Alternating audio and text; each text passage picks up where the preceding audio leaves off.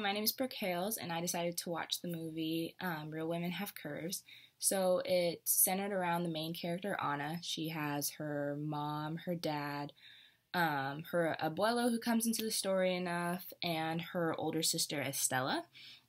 And they come from a strong Latino background. It is insinuated that their parents are immigrants, and they live in a home together and come from a very, very collectivistic culture. You know, everything is for the family, everything you do is for the family, and the mom is especially traditional because she just really tries to place her own upbringing onto her daughters, and she kind of considers the older sister Estella a lost cause in terms of, you know, finding her husband and getting her married and just setting her up and domesticating her and just having herself set in that way. But she's compensated for that in having her own little business, whereas Anna is a graduating high school senior, and she has actually been even more Americanized than I would say her older sister. Which could just have to do with personality in the first place. She has more of an abrasive, challenging personality when it comes to these things because she's just, throughout the whole movie, just grasping for more of a sense of independence and just having her identity apart from her family, which is a very westernized concept in an individualistic society. She made it into the high school, I guess one of them in like Beverly Hills. And so how that works in with her, back with her family, however, is that like she wants to go to college, she wants to do all these things, and like I said, just find her identity outside her family. And her mom even just claims that her going off to college would be a direct threat to her whole family and keeping them united and keeping them together. So her parents, but especially her mom, insists that she works at the sister's shop, and which honestly is kind of just a sweatshop. And Anna even calls that out, but kind of disrespectfully, because she just associates all that her family does with as low as you can get in terms of life goals. And you can tell she's just really struggling with having any level of like appreciation for what the things that her family does together or like their culture. So yeah, that's kind of the general summary. I think in terms of racial stereotypes, I really appreciated the wide variety of perspectives and personalities and even status that you can hold in society, just within Latino culture. Because you have the family and you have the very, very traditional parents. You have the sister who is more working within the balance of she does have an appreciation for her heritage, and she has like this outburst where she's even talks like how proud she is of what she does, even if Anna only sees this as dirty labor that they're like getting skimmed off for, I guess. And then there's Anna, who's more of just the younger, like I said, Americanized Latina who wants more of that American dream and within like going to college, having a boyfriend, having more sexual freedom, and the parents, like I said, just very traditional. And then there's her teacher, who is Latino. He's played by George Lopez. He does not, I just noticed that he doesn't have like a strong accent, and honestly, none of them do it while speaking English except for the parents and the grandpa. Whenever the sisters and him speak English, I just noticed that that wasn't a thing that the producers enforced in terms of the stereotype of you either have a foreign accent or you have this sort of urban accent if you're like Latino. So I thought that was very interesting, a little refreshing. And it's also, for me, I thought it was kind of cool the fact that he, of all people, he was the English teacher, Mr. Guzman. Guzman.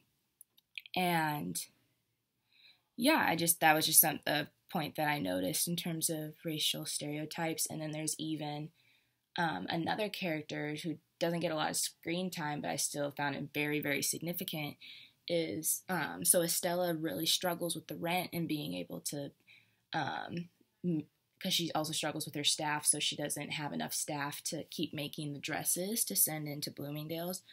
So the company that ships out her dresses, Anna convinces her to go and confront them and ask for more time.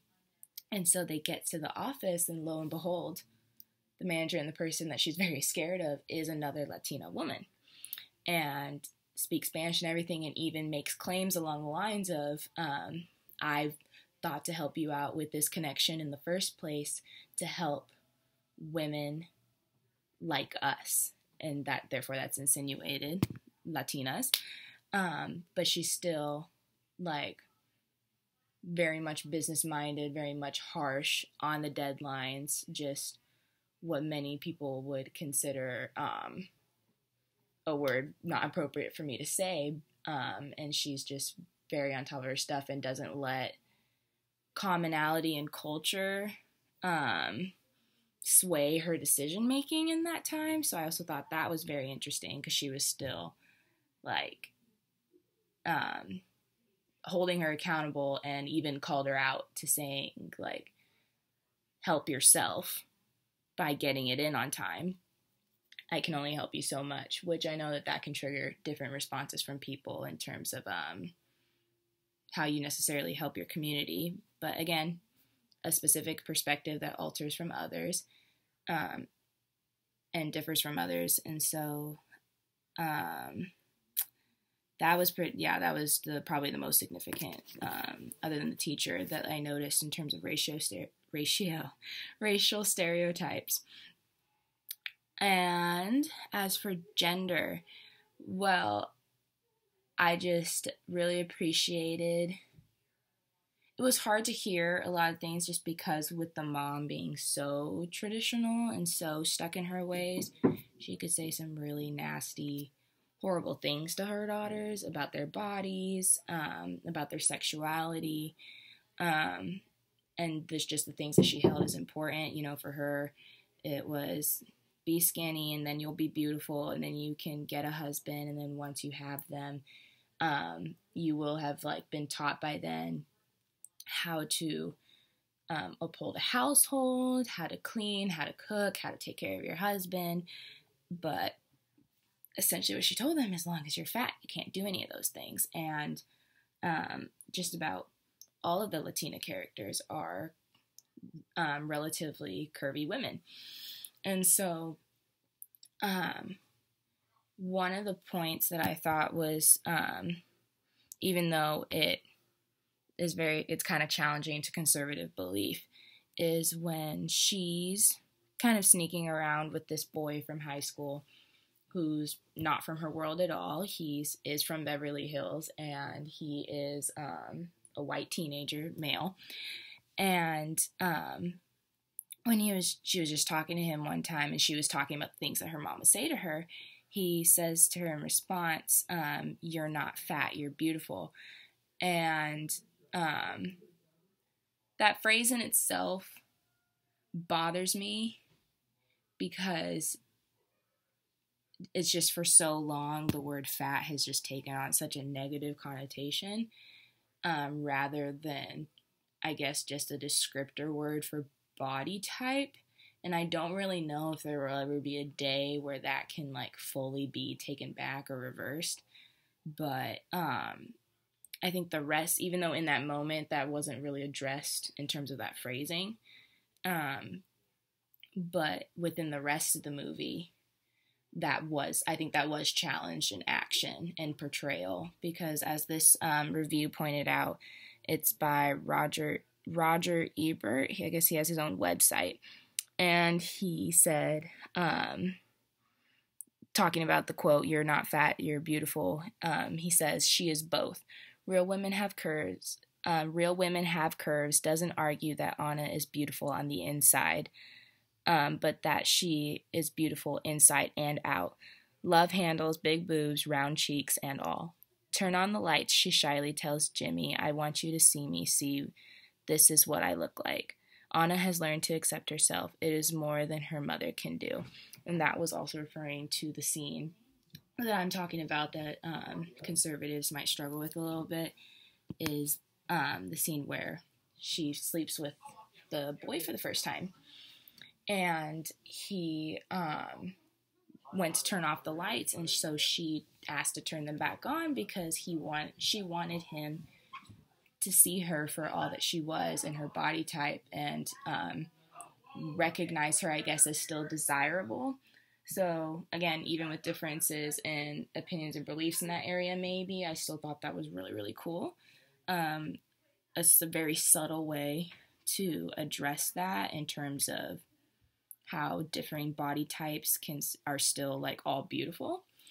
And lastly, there was the scene towards the end where they're in the sister's factory and Anna just gets really hot, and so she takes off her shirt, and her mom gets really, really upset, and she's just like, put your shirt back on, aren't you embarrassed, like, you look horrible, like, basically calling her disgusting. And so it like kind of sent them down a tangent, though, where everybody else in the workshop, including her older sister, kind of defended her without getting angry. They just got really passionate about pointing out things on their bodies that other people have told them are gross and disgusting. But it really highlighted how the smallest girl in the group, who was calling herself a cow, it then made somebody else go like, well, if you're a cow, I'm a hippo. And then another girl goes like, well, if you're a hippo, then I'm an orca. So everybody's only, it was just really an important like point to me, just in terms of like how comparison can just kill joy.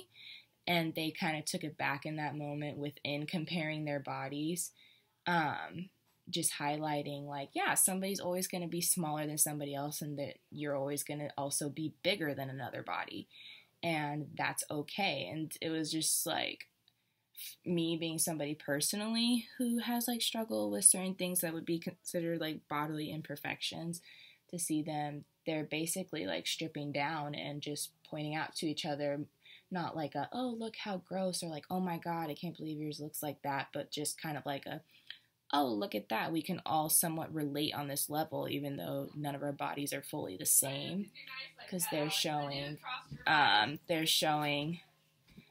that they have cellulite on their bodies or stretch marks, and it was just more of like a beautiful like united moment. So yeah, that was like the last moment for that I noticed in terms of stereotypes of gender or sexuality, just showing that that's highlighting that that's not necessarily the point or like the epitome of their value or their worth. That yes, they are beautiful on the outside regardless of how they look. They also a point that Anna tried to hit home the entire movie was that she just wanted to be taken more seriously for her mind than her physical presence. To which her mom was like, thoughts, ideas, which I was like, that might be a little, I don't know anybody who actually talks like that. But yeah, that was majority of the things that I noticed. And yeah, that's about it. Sorry, I'm having a hard time wrapping this up. But all in all, I thought it was a good movie. Again, I really appreciated what I perceived to be the diversity in perspectives that you can have.